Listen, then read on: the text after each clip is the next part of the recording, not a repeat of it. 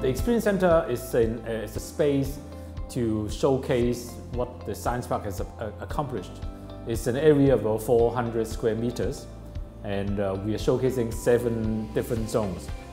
More than 30 of the technologies are showcased here. They are mainly in the areas of AI robotics, biomedical technologies, FinTech, and smart cities. At the beginning, nobody think about art and tech as related, but we really think that technology does not have to be boring.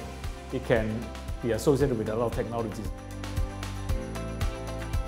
When you come in here, the first one, you see the Chinese ancient calligraphy.